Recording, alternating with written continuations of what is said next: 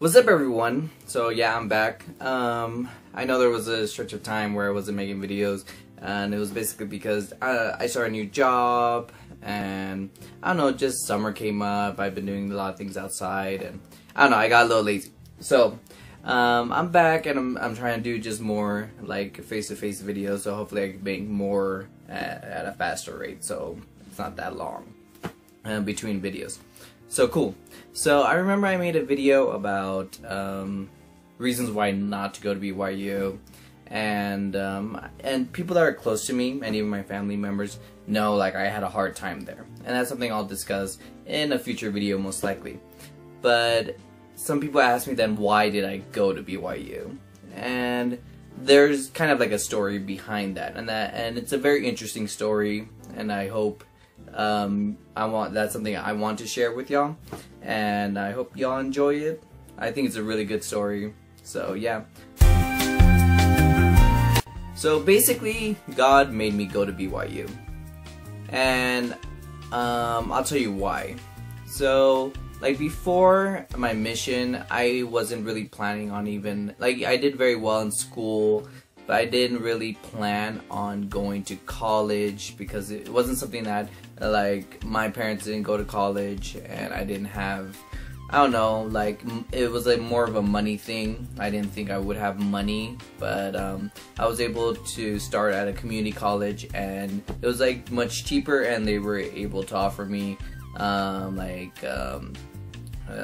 grants and scholarships, so it just paid for itself. So I was like, cool, that's fine, I'll do that. I'll just go the community college route. And then I went on my mission. I came back, and I was at the point where I needed to transfer to a university. And I'm from Florida, so I started looking at universities in Florida.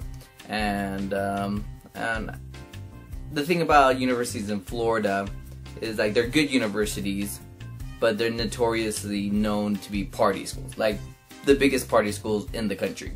Like, just spring break is like nuts over there in Florida, and at all the colleges, all the universities. So I didn't know how I would do there.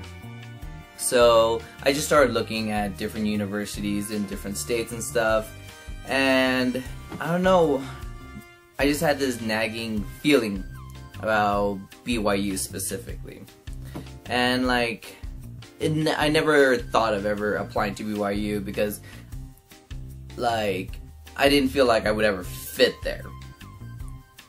All the people I knew that went to BYU didn't look like me, didn't act like me, and didn't come from a background like me. So it's not something I ever thought about applying ever or going to. So I started looking, I don't know, I decided, this idea just kept on nagging on my head. So like, I decided to look up like the requirements and stuff, because I forgot to take the ACT or SAT. Like, the things I was never planning on going to college, so I chose not to take it because I didn't think I was gonna need it.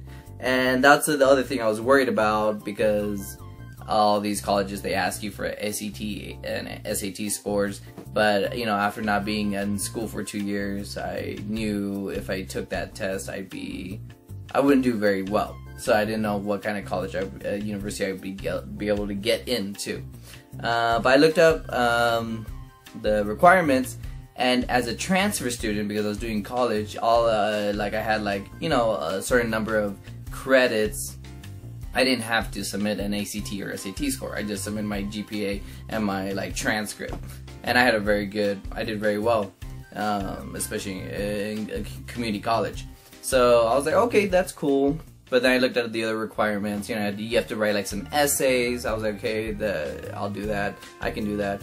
But then there was, like, the other thing was, you have to be interviewed by your bishop and your stake president, and like get endorsements from them. And the deadline was that weekend. Like, it was like in a couple of days. So I was like, oh man, well, I kind of missed my chance, because I was in Florida at the time, and my bishop and my stake president, we all live like very far from each other. In Florida, you know, your stake president doesn't live next door like here in Utah.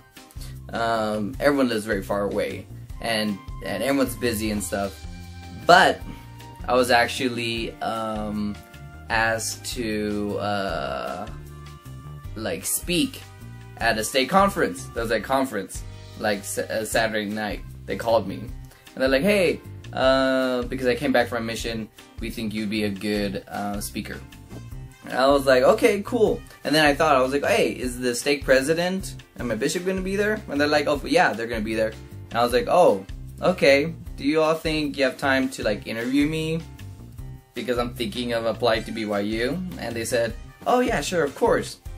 So I was like, oh, I can probably make the deadline now.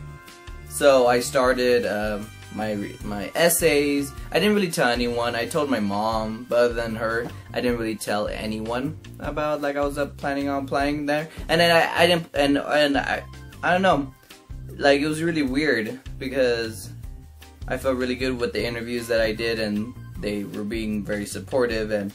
But yeah, it was really crazy because like the night of, I like finally like wrote the essays and turned in all the paperwork, the transcripts, and you know, sent the endorsements and everything. And like the night of the deadline, it was like it was pretty late. It was like 8, 9, 10 like p.m. night of the deadline. I like submitted the application, and I was like, all right, there's my $60 or $70, whatever, you know, I paid whatever, you know, the application fee, whatever it is. And I was like, oh, all right, I guess I'll just wait. And as more time gone by, I was like, oh, like I don't think, you know, I don't know why I applied, and maybe I should start applying to other universities because I don't know, I'm kind of wasting time. But I felt, I don't know, this nagging feeling that I need to apply there and not like to any other university. So eventually I get an email from BYU, and I was like, oh, okay, so I got rejected. And the reason why I thought that initially was because, like I said, I'm the first one in my family to go to university, to go to college. And in the movies, when you get accepted to a university, they send you a letter in the mail, and then you open it, and then it says, hey, you've been accepted to wherever, whatever college or university. So that was my frame of reference. In my mind, BYU was gonna, if I was gonna be accepted, they were gonna send me a letter, and I was gonna open it. I was gonna be like, oh yeah, you know, great. But since they sent me an email, I was like, oh, okay, well, obviously I got rejected. Like, why would it, like, they just said a rejection email to me. So I opened the email. I'm like, and they're like, oh, Jonathan, after reviewing your application, we are happy to, you know, accept you in the class of, you know, whatever, 2012, fall of 2012. And I was like, oh, really? I was accepted.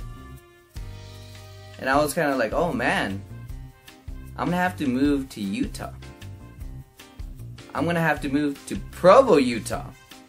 And I don't know, it was a lot of mixed feelings. I wasn't ready. I don't know, I just got back home from my mission, and I was planning on staying more time with my family, but I knew I had to leave. Like, I had to go. God, I don't know, gave me this impression, and everything fell in line for it. You know, the deadline, the interviews, the ACT, SAT requirements, like everything fell in line for me to apply there and get accepted.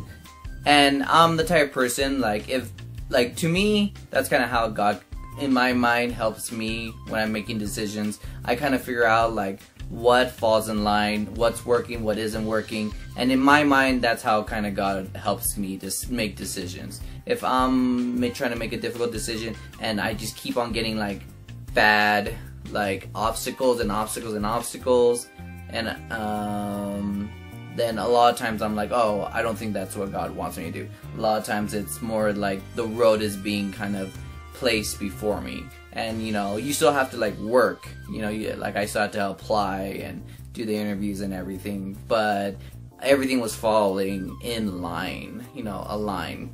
And yeah, like I booked a flight, went to Utah, and I started, you know, schooling there. And I'll definitely go into more in my next video about my experience there and why it was so mixed. And even, you know, looking back even now, I'm happy I went,